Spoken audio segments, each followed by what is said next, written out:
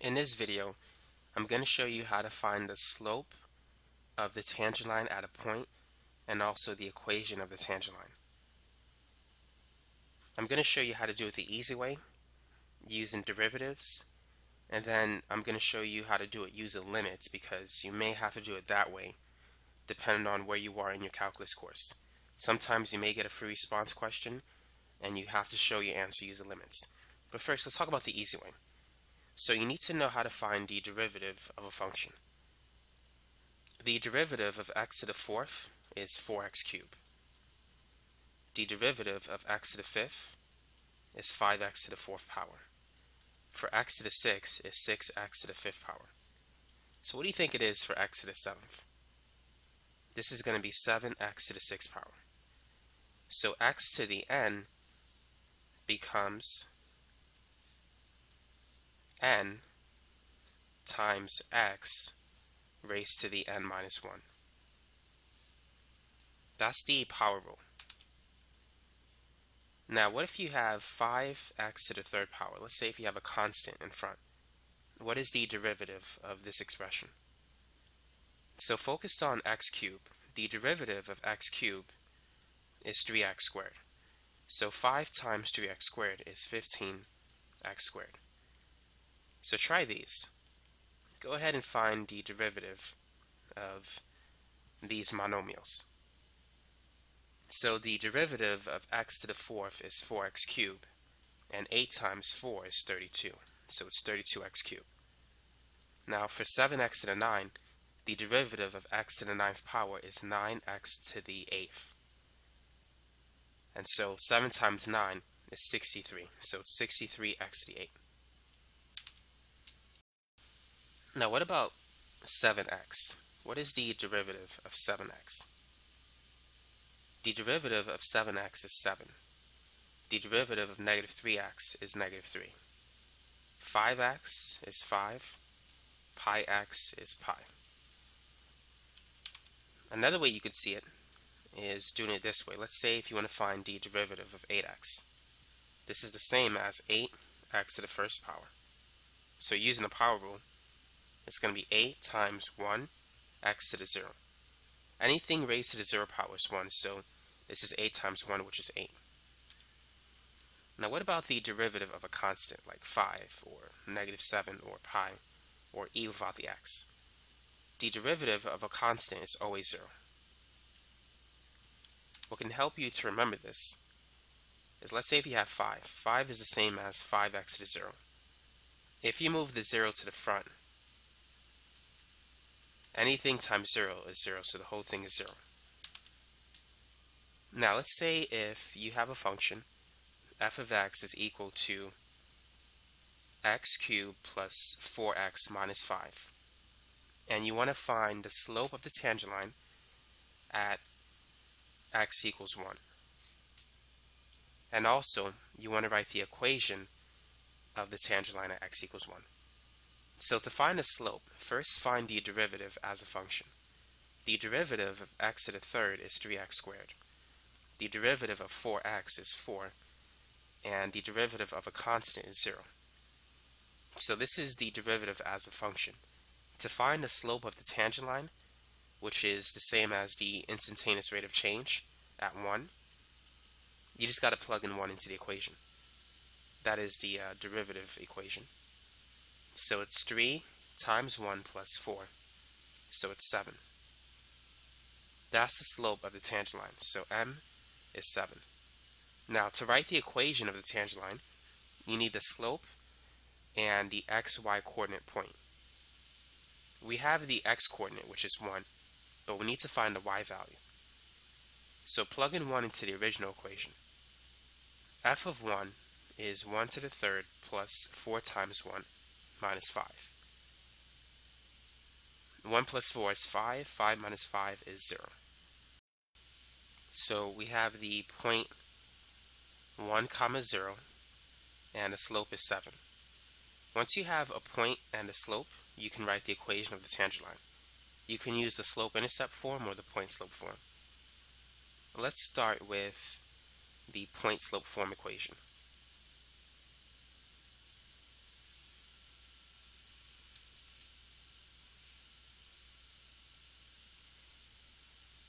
the point-slope form equation is y minus y1, which is equal to m times x minus x1. So x1 is 1, y1 is 0. So y minus 0 is equal to 7x minus 1, which is y on the left side.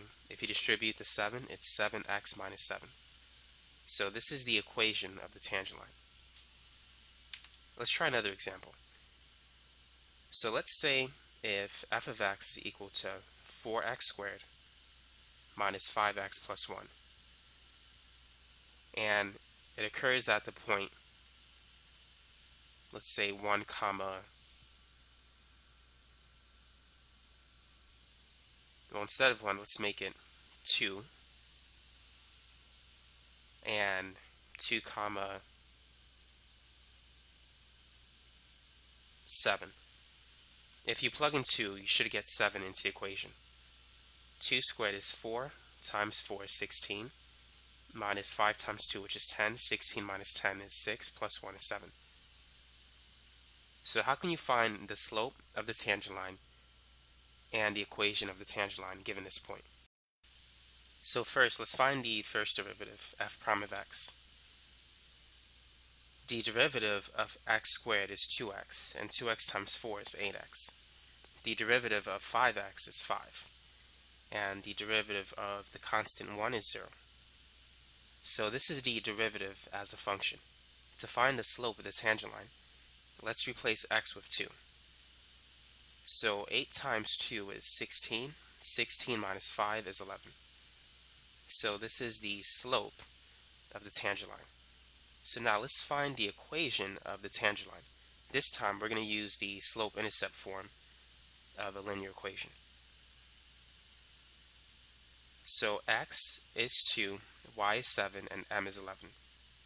7 is equal to 11 times 2 plus b. 11 times 2 is 22. And if we subtract both sides by 22, 7 minus 22 is negative 15. So now we can write the equation. All you need to do is replace m and x. M is 11, b is negative 15. So y is equal to 11x minus 15. So this is the equation of the tangent line. Now let's say that f of x is equal to 3x squared plus 5, and you want to find the slope of the tangent line at x equals 2. How can you do it the easy way and using limits? So the easy way, let's find the derivative, f prime of x, as a function. The derivative of x squared is 2x times 3, that's 6x. And the derivative of the constant 5 is 0. So that's the derivative as a function. Now the slope of the tangent line at 2 is 6 times 2, which is 12. Now how can we get these answers using limits? So first, how can we get the derivative as a function? To get the derivative as a function using limits, it's going to be the limit as h approaches 0, f of x plus h minus f of x divided by h. Now what's f of x plus h? To find it, all you need to do is replace x with x plus h. F of x is simply the original function, 3x squared plus 5x.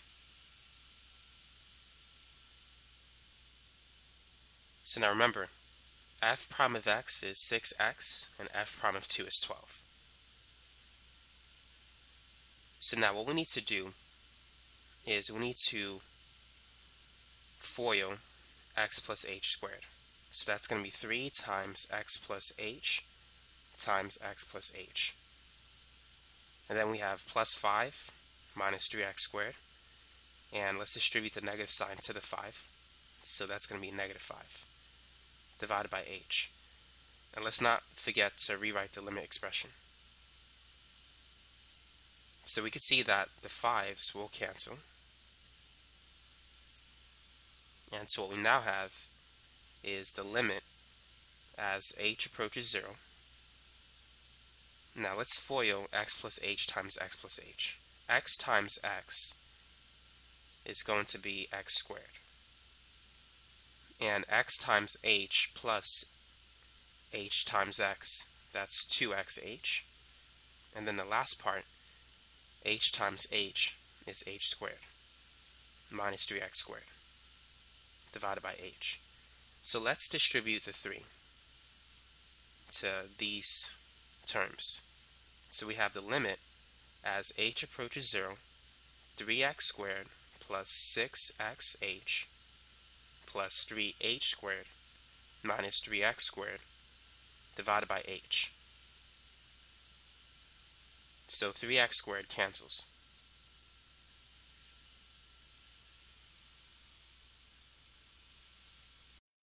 Now from what remains, let's factor the GCF. Let's take out an h from the numerator.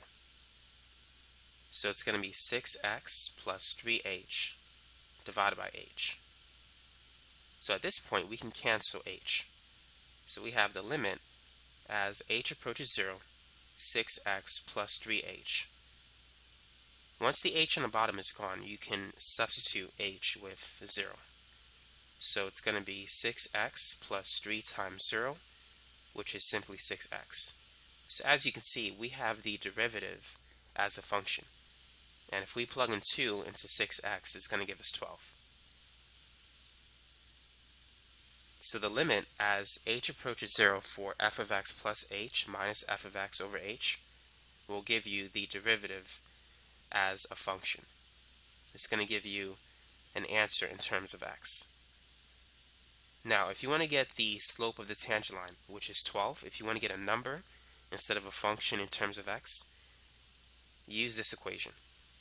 F prime of a is equal to the limit as x approaches a, f of x minus f of a divided by x minus a.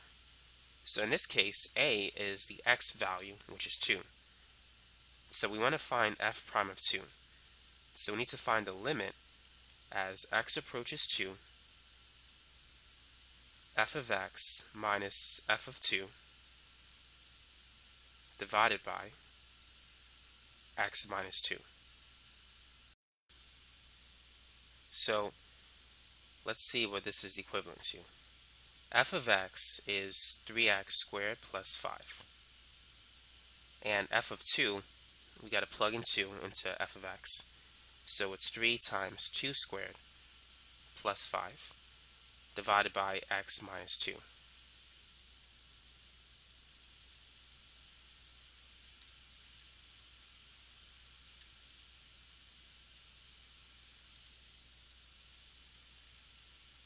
So what can we do to simplify this expression?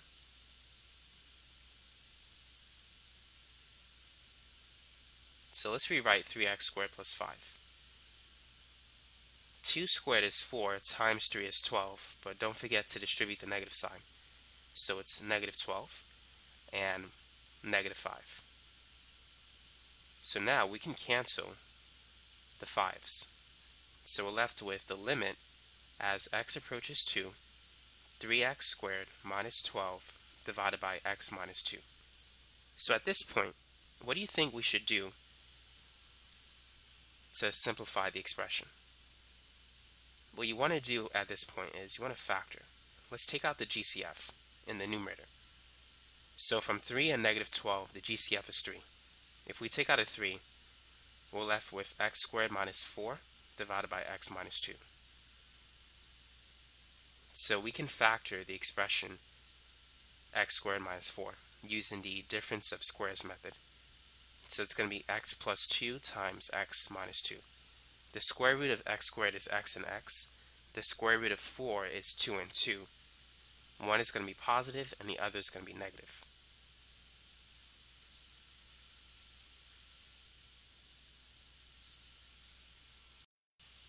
So now we can cancel x minus 2. Once you get rid of the x minus 2 in the bottom, you can substitute x with 2. So it's going to be 3 times 2 plus 2, which is 2 plus 2 is 4. 3 times 4 is 12. So notice that we have the slope of the tangent line.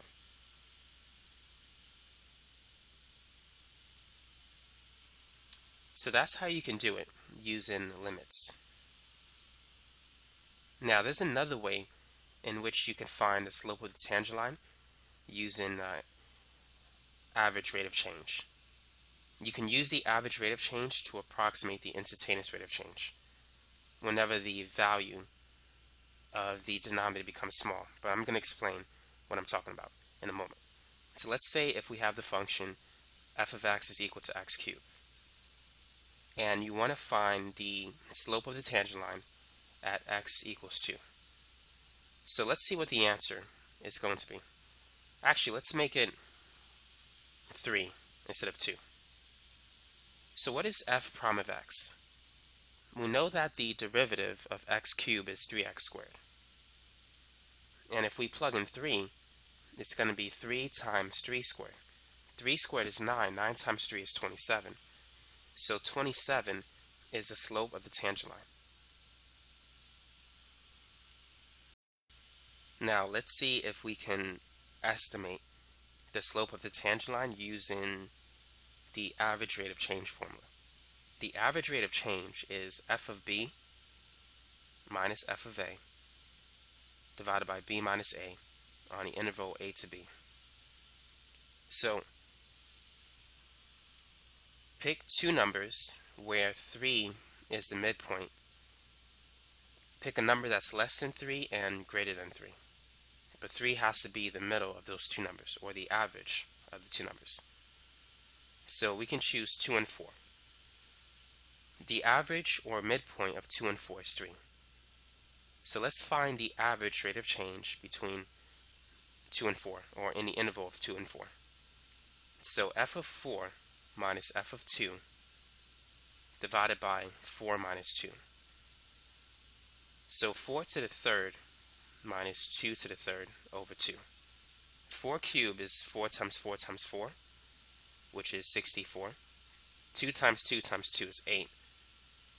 64 minus 8 is 56. And 56 divided by 2 is 28.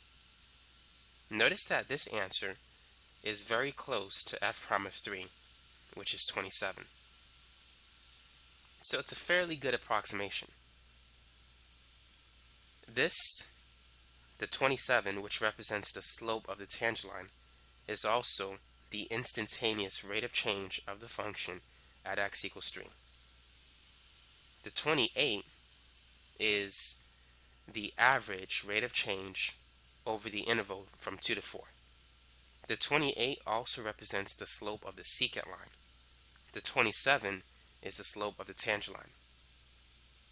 The slope of the secant line is approximately the slope of the tangent line if the tangent line is in between the 2 points that connects the secant line.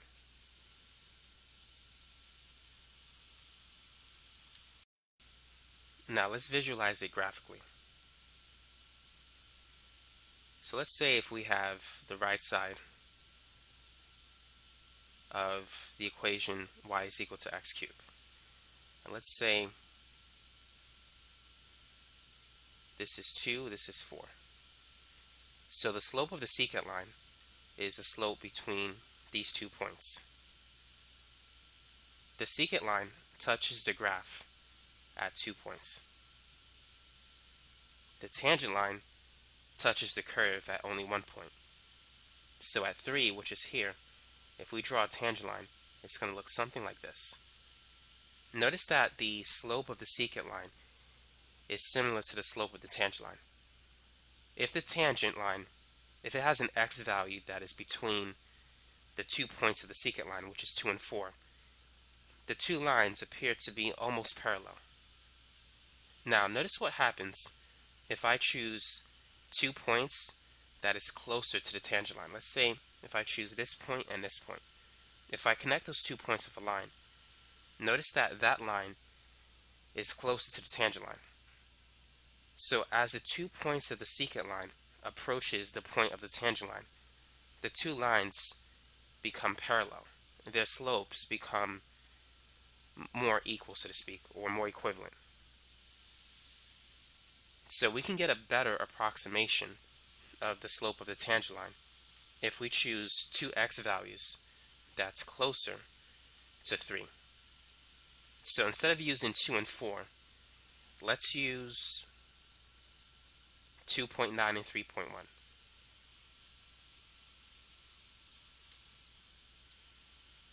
So let's find the average rate of change in the interval 2.9 and 3.1. Let's see what happens. F of b minus f of a over b minus a. So this time a is 2.9, b is 3.1. So this is f of 3.1 minus f of 2.9 divided by 3.1 minus 2.9. So 3.1 to the third minus 2.9 to the third divided by 0.2. So as the difference between a and b approaches 0, as it gets smaller, the average rate of change becomes equal or gets very close to the instantaneous rate of change, which also means that the slope of the secant line becomes very similar to the slope of the tangent line. 3.1 to the third power is equal to 29.791. 2.9 to the third power is 24.389 divided by 0.2. So 29.791 minus 24.389, that's 5.402 divided by 0.2, and you should get 27.01. Notice that this answer is very close to the real answer of 27.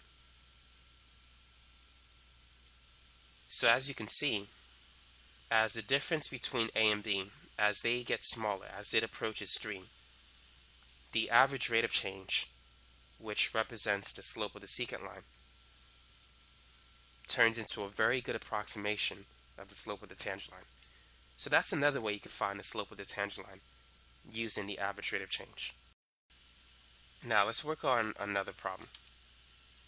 Let's say that f of x is equal to x cubed minus 2x plus 4.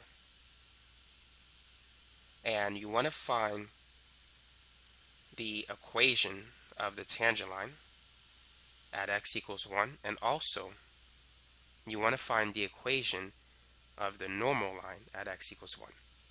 How would you do it? So first, let's find the y value. To find the y coordinate, let's plug in 1 into the original equation. 1 to the third times 2 times 1 plus 4. So that's 1 minus 2 plus 4. 1 minus 2 is negative 1. Negative 1 plus 4 is 3. So we have the point 1 comma 3. Now let's find the slope of the tangent line. So let's find the first derivative. The derivative of x cubed is 3x squared. And the derivative of negative 2x is negative 2. The derivative of a constant is 0. So let's find out what f prime of 1 is equal to, so we can find the slope of the tangent line. So 3 times 1 squared minus 2. That's 3 minus 2, which is 1. So the slope is equal to 1 when x is 1. Now that we have the slope of the tangent line, we can write the equation of the tangent line. So let's use the point slope form equation. Y minus y1 is equal to m times x minus x1. So y1 is 3, x1 is 1. Y minus 3 is equal to the slope, which is 1, times x minus 1. So let's distribute the 1, which is just going to be x minus 1. And now all we need to do is add 3. So the equation is x plus 2, or y equals x plus 2. So this is the equation of the tangent line. Now how can we find the equation of the normal line? So if the slope is 1, the slope of the normal line, which is perpendicular to the tangent line, it's going to be -1. So using the point slope equation, it's going to be y minus 3, which equals -1 times x minus 1. Now let's distribute the -1. So it's -x plus 1. And then let's add 3 to both sides. So therefore y is equal to -x plus 4. That's the equation of the normal line. Now here's a question for you. So let's say if the slope of the tangent line was 3/4. What is the slope of the normal line? Since the normal line is perpendicular to the tangent line, you need to flip the fraction and change the positive sign into a negative sign. So try this problem. Let's say if f of x is equal to x to the 4th minus 2x plus 1. Find the equation of the tangent line at x equals 2, and also find the equation of the normal line. So first, let's find the y value. So 2 to the 4th minus 2 times 2 plus 1. 2 raised to the 4th power is 16. 2 times 2 is 4. 16 minus 4 is 12, plus 1 is 13. So we have the point 2, 13. Now let's find the derivative of f of x. The derivative of x to the 4th is 4x cubed. The derivative of 2x is 2. And the derivative of a constant is 0. So now let's find the slope at 2. 2 to the 3rd power is 8. 8 times 4 is 32. 32 minus 2 is 30. So the slope is 30. Now let's find the equation of the tangent line using the point slope form. The slope intercept form this time. So y is 13, m is 30, x is 2. So let's solve for b. 30 times 2 is 60. So now we got to subtract both sides by 60. 13 minus 60 is -47. So b is equal to -47. Therefore, the equation of the tangent line is 30x minus 47. All you need to do is replace m and b. Now, if the slope of the tangent line is 30, what is the slope of the normal line? So this is 30 over 1. So it's going to be, instead of positive, it's going to be -1 divided by 30. Now let's use the slope-intercept form of the equation again.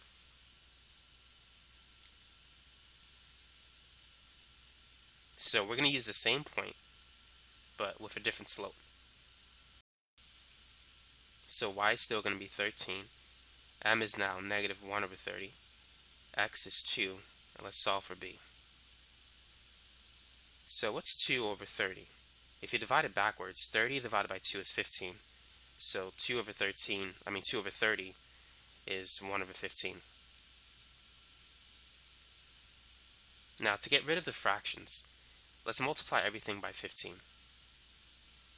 13 times 15 is 195.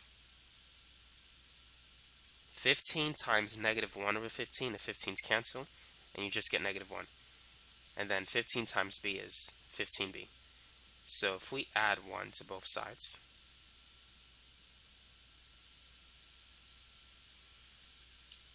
what we now have is 196 is equal to 15b. So b is 196 divided by 15. To separate b from 15, you need to divide both sides by 15. 196 divided by 15 is a decimal number. So we can leave it as 196 over 15.